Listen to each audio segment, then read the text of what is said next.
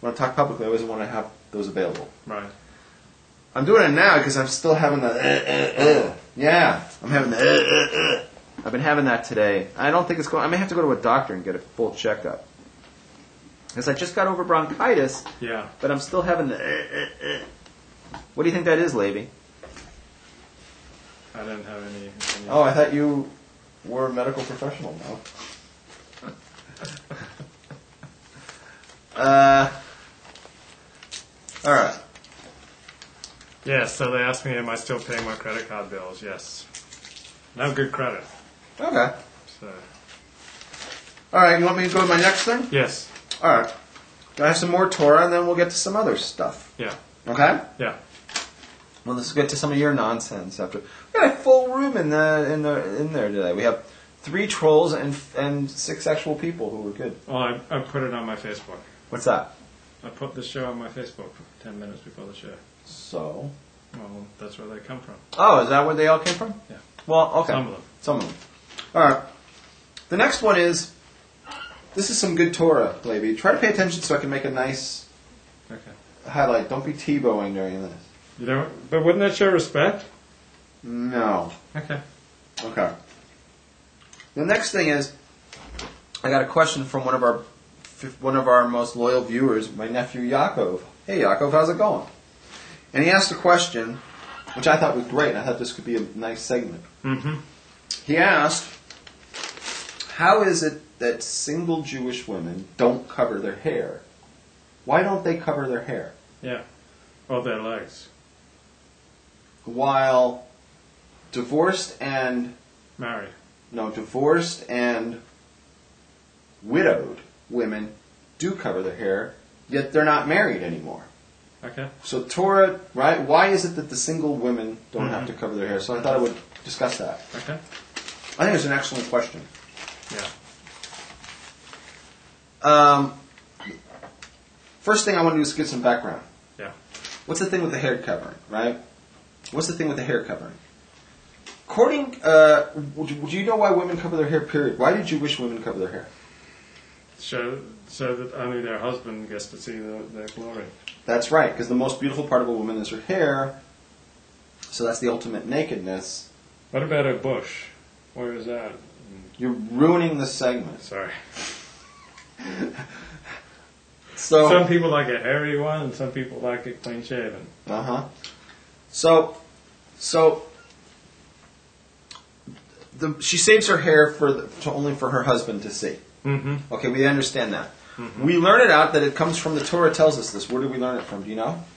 No. We learn it from the laws of Sota. There's a pasuk in Sota. Oh yeah, they shall uncover her hair. They uncover her hair when they suspect her of cheating on her husband. So we know that a married woman has her hair normally covered. Yeah. So we know that. That's a fact. Yeah. Right? The question is, how do we interpret that pasuk? Mm-hmm. The Rambam says this is a proof that all Jewish women must cover their hair. And it doesn't matter if they're single, married, divorced, widowed, whatever. It doesn't matter. All Jewish women cover their hair.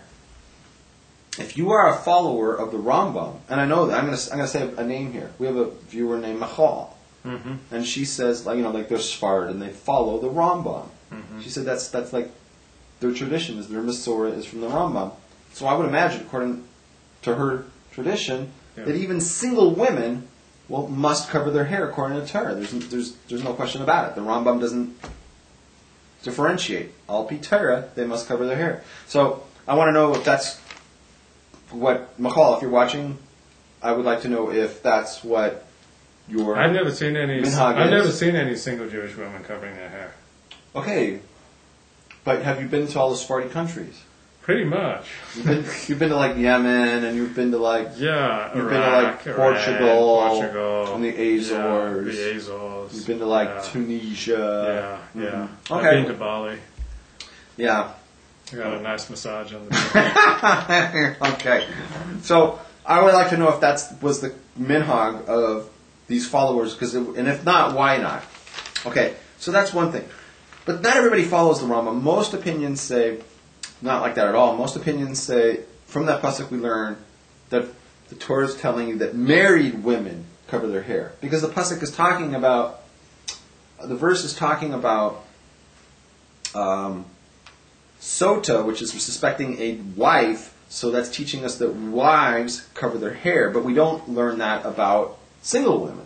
So if you're not married, you don't have to cover your hair. So therefore, if you're married, if you're not divorced, if you're divorced, or if you're single, or if you're what's the other one? Widowed. According to Torah, you would not cover your hair. However, as is brought down in Shulchan Aruch, in the base Shmuel, explains that midrabanan, the rabbis were megoizer, and they paskined that widowed and divorced women must cover their hair midrabanan. So halachically today, all women who've ever been married, doesn't matter if they get divorced or if the husband dies, they still must cover their hair at all times. Right? Yeah.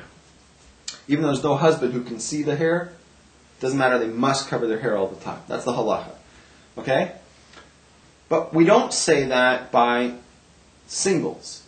Single Jewish women, the Rabbanan never said, oh, but they have to do it midrabanan. Mm-hmm. We never said that by them. Mm-hmm. So my nephew wanted to know, why is it that, even though the Rambam we understand because he says it applies to everybody, but we don't hold by the Rambam, right? Yeah. So why is it that, according to the second opinion, that's not the Rambam's, why is it that the Beis Shmuel says they made a gezer only on divorced women, but not on single women? And I'm going to answer that question right now. Okay. Is this interesting to you? Yeah. Okay, good. There's actually 3 different answers that I found. Okay. The first answer is that we're looking at this thing backwards. There's a difference. There's a significant difference between a woman who's been married before and a woman who's never been married. They're not the same. They're technically both single, but they're not the same kind of woman. Mm-hmm. A single Jewish woman is a virgin. Not many of the ones I know. According to Torah, they're all virgins. We had this discussion before. Yeah. Okay, let's go through this. Why are they virgins? Because for them not to be virgins, we need 2 witnesses to come in and say they saw eyewitness that they're not. Right. And Levi's going to go, well, I had some witnesses. Put it on video and posted it online. Have you been to Beis Din with it? No. Okay, so until that time, every Jewish woman has a chazaka that they're a virgin. Okay, the lashon, the language that's used in Shulchan Aruch, is a penuya. A penuya has to cover her hair. Mm-hmm. Okay, that's the divorced one. Once again, it looks like you're not paying attention. I'm listening, but it looks like you're not paying attention. Lauren Kaplan, hey, how's it going, buddy? Boy, this is the most crowded it's ever been, huh? How's it going? Lauren Kaplan, friend of mine. Great. Okay. Welcome to the thing. Now, are you paying attention? Yeah. Okay. A woman who's been married before, she's not a virgin anymore. She's different. She's experienced. She's had sex. Yeah. You know what I'm saying? Yeah. Can you imagine having sex, Levi? I thought about it once or twice. Okay, so there's a difference between a virgin and a woman who's had a lot of sex. Mm-hmm. They're different women. So the idea, and she's called a penuya. Somebody who's ever had sex is called a penuya. A woman who's never had sex, a single woman, is called a basula, a virgin. Right. So the penuya means they're available, but they're not virgins. So the idea of covering the hair means I am no longer a virgin. That's the message. It's a sign I've had sex. I should cover my hair. Where's my... For a woman, it doesn't just mean, besides meaning that I'm married and I have a husband who's the one who's looking at my hair, it's also a sign that says I've had sex. Now, why is that sign so important? Yeah, why is the sign so important?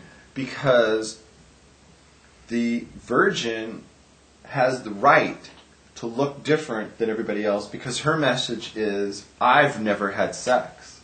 Good point. If you marry me, you'll be the first guy. You will deflower me. Yeah. You can have the whole enchilada.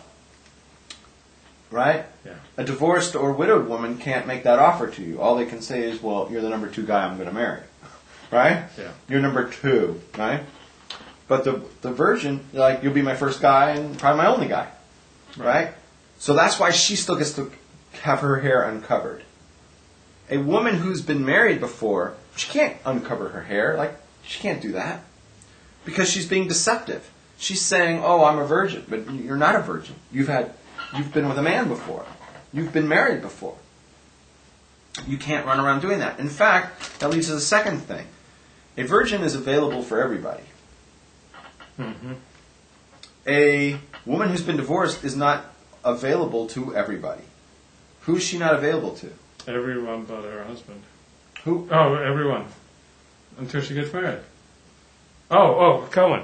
A Cohen cannot marry Right, a divorcee. a divorcee, right? Yeah. So just like a married woman covers her hair, and she's announcing to the world, "I'm not available." Mm-hmm. A woman who's been divorced covers her hair and says, "I'm not available to every man.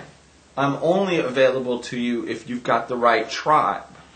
Mm-hmm. But I'm not. If you're a Cohen, I can't marry you." Mm-hmm. Got it? So we see that there's differences between a virgin and a divorced woman. Yeah. Is that your cologne? No, it's to like open up my chakras. Oh, okay. And lastly, I love life. Life loves me. a woman who gets married covers her hair. Mm-hmm. Right? Now you're asking her, because she's trying to be more modest, right? And you're asking her to remove her hair afterwards? Or remove her her hair covering afterwards? That doesn't make sense. When we do something like increase in service to God by trying to become more modest. Mm-hmm. Like, let's say like Levi was going to take upon himself to be more modest. Wow. He was going to spend less time Talking about sex. talking about sex, right? And then we said, Levi, you're done with that point in your life. Yeah. Would you want it? Do you think Torah would be happy if you went back to that? No. Right? Right. Let's say like you grew a beard, Mm-hmm. right? And you decided you wanted to shave your beard off. Do you think Torah would like that? No. The answer is we don't decrease when it comes to servitude, to God. Once you reach a certain level, you don't give up that level and go down. So once a woman's been wearing a head covering for 3 days in a row, it's like a chazaka now.